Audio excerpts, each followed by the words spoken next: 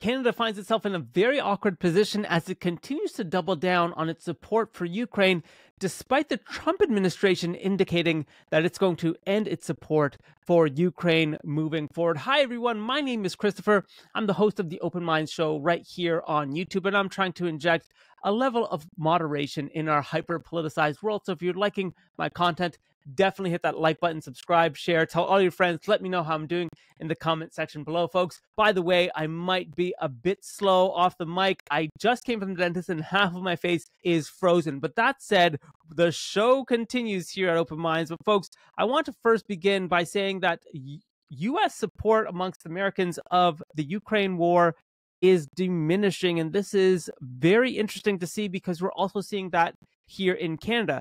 Republicans are far more likely to say that the U.S. is providing too much support to Ukraine, with 42% saying so, while only 13% of Democrats agree with that statement.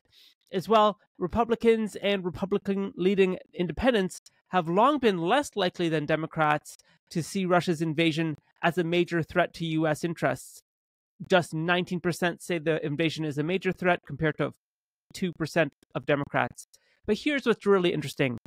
27% of Americans say the U.S. is providing too much assistance to Ukraine, with another 25% categorizing it as just about right and 18% saying it's just not enough. Now, that 27%, I think, is highly underrated because here in Canada, those numbers are much higher. Now, what's interesting here, too, Canada is providing a lot of support to Ukraine as a percent of our national defense budget. Folks, just for your own awareness, check this out.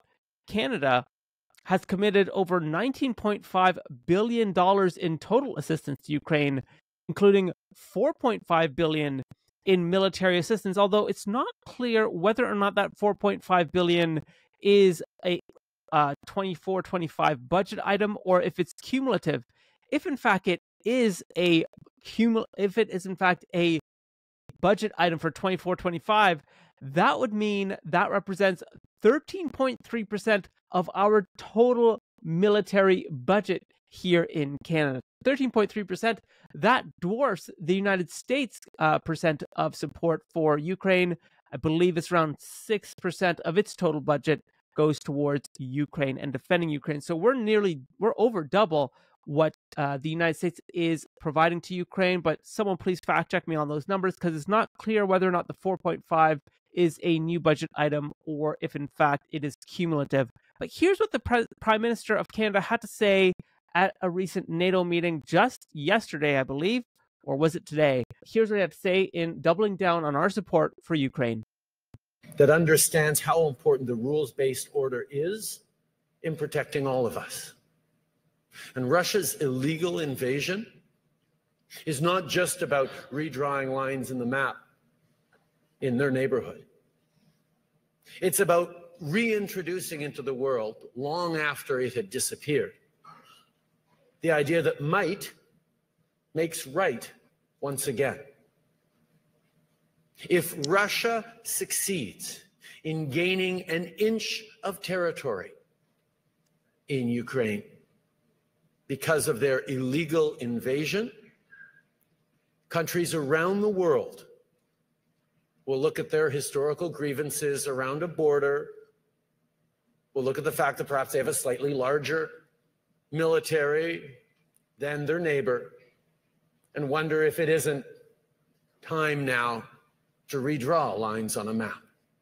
So Trudeau doubles down on this kind of Russia invasion as an indicator that it will be a copycat type used by other countries, thinking potentially of redrawing their own boundaries with neighboring countries as well, drumming up support about why NATO members should continue to support Ukraine to fight off Russia on its eastern border. But what's interesting here is that, again, Canada has really been adamant about its support for Ukraine, but it seems to also mirror many civil society organizations and groups who have been fighting for more support for Ukraine. Now, this is interesting. This is from the Ukrainian Canadian Congress. They recently had an annual General Assembly meeting, I believe, and this is what they said at their meeting. It's on YouTube, by the way, if you want to check it out. These are some of the policies that they've advocated. $12.4 billion in financial assistance, $5 billion in G7 extraordinary revenue acceleration, $4.5 billion in military assistance. Everything you're seeing right here on the screen is a direct result of the UCC, Ukrainian Canadian Congress's advocacy, the policies that they've advocated, and the results of what they've advocated for. Now, what's interesting here is it's quite rare to find a civil society organization that gets that level of support from the federal government.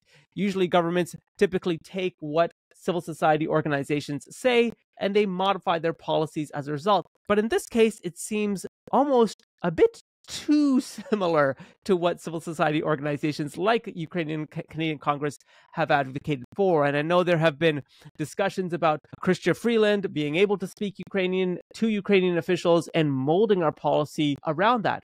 But what's interesting here too is I wonder how Canada will pivot their national policy when it comes to Ukraine if in fact the United States is looking to end its support for Ukraine and end its support with the current war between Russia and Ukraine.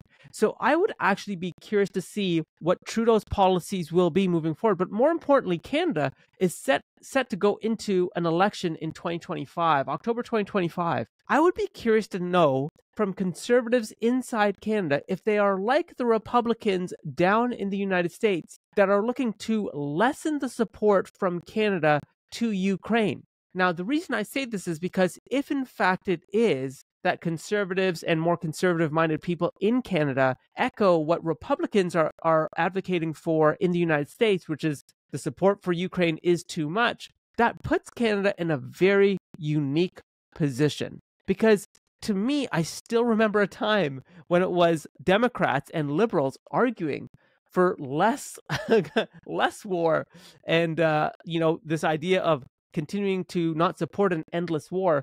And it was Republicans and conservatives who were saying we need to maintain the international order of things.